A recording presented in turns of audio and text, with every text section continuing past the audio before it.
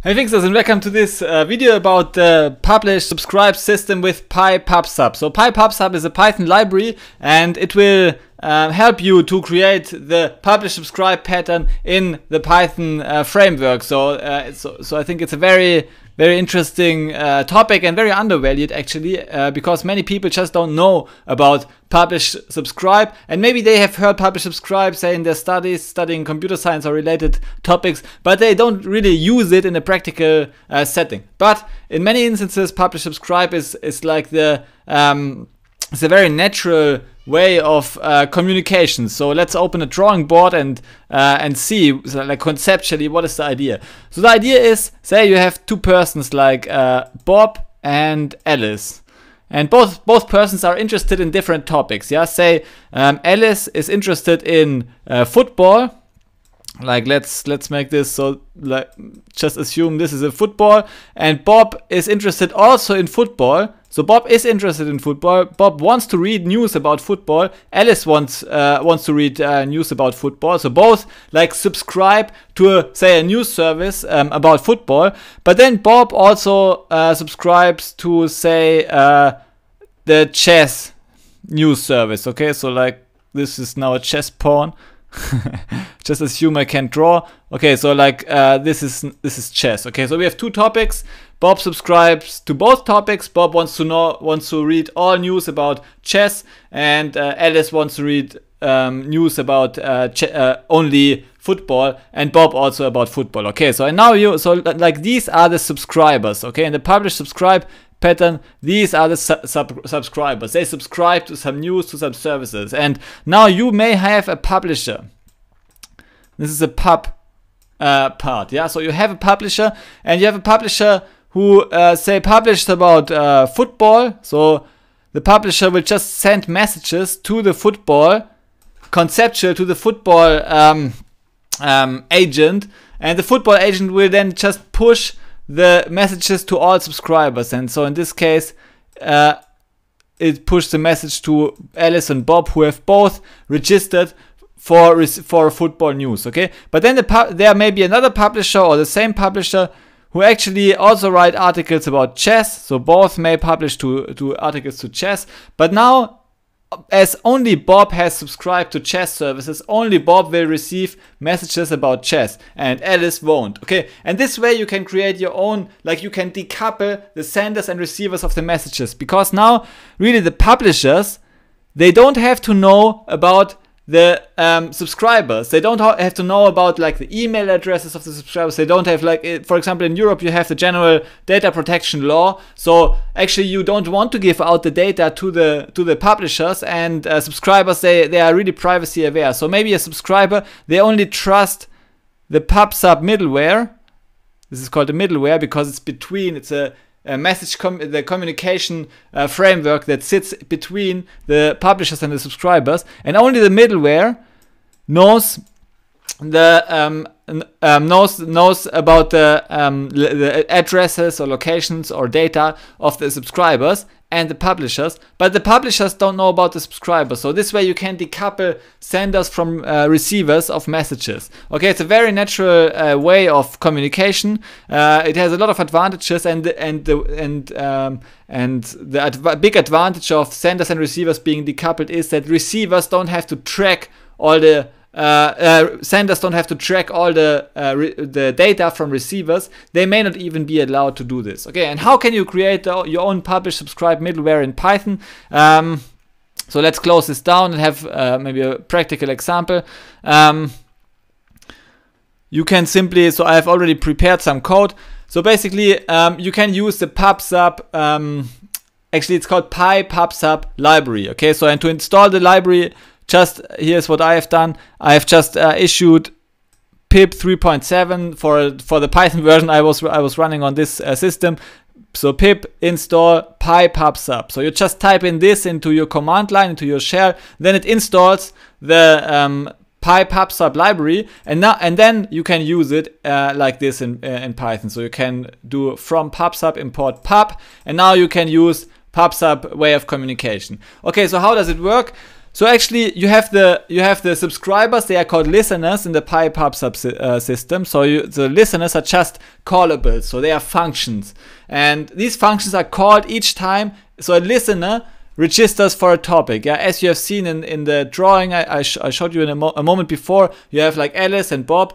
Alice listens to some news. So both say for each listeners, the function body consists of 3 print statements, and they receive some data. And the data, the data is a dictionary, so they can, for example, call the dictionary on the key topic, and they can call dictionary on the key news. So give me the value associated to the key news, and give me the data, the value associated to the topic. And you can like create your own data here. You can pass your own data into the callable. So I just called it arc. You could call it whatever you want. Okay. So in this way, like this is a message actually the listeners receive who subscribe to a certain topic. Okay. And so and in this case we just print the message, but you can do some further processing. So these are called the listener callback functions, because they are called for each time a message is sent to a listener. Okay, but then you also need to register the listeners to a certain topic. Okay, and here's where we are doing this. So we call the function pub.subscribe, and the first one is the function, the callable, that is the listener. So this is the listener, and we register the listener here. The only requirement is that your function that listens to a certain topic, and the second argument of the pub.subscribe function is the topic it listens to. Okay, so in here, for example, Alice listens to all topics regarding football and chess, and Bob listens to all topics regarding football. Okay, so that's it. So now they have registered their interest in different topics and use the middleware to do this. Okay, and now if you want to, like, as a sender or publisher, if you want to send a message to all listeners that have subscribed to a certain topic, you simply call pub.sendMessage, and you send a message to the topic football, like this. Yeah, so here you don't need even like separately define the topic. You just have listeners who listen to certain topics, just string values passed into the pub.subscribe function, and then you have the send message function that simply sends to this same topic. Okay, so if you send a message to football, then Bob and Alice's listener functions will be executed. If you send a message to the topic chess, then only Alice's listener function will be executed.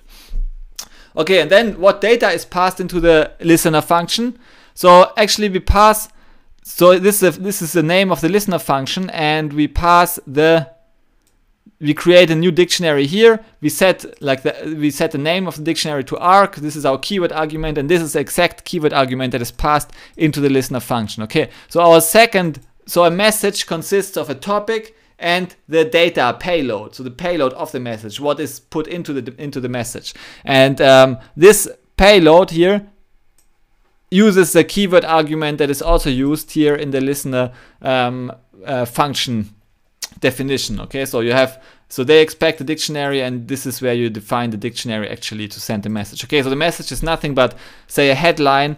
Let's call this headline, otherwise we have too many notions of topic here. Okay, so we call this headline, and then we simply so both print the headline and the news body. Okay, and here we define the headline and the news body. So for example, the headline may be Ronaldo, and the news may be sold for 1 million. And then here we have a headline AI, and the news body is AlphaZero beats Grandmaster Carlsen. Okay, so we have so now we can have different news items with headlines sent to different topics, and we can have receivers, like thousands of receivers even, listening to a combination, to one or multiple or even 0 topics, and they will receive all messages to those topics. Okay, and this is like, it's a very common, very good practice to decouple sender and receiver of messages. Okay, so and if we run the code, we see the following output. Alice receives news about Ronaldo.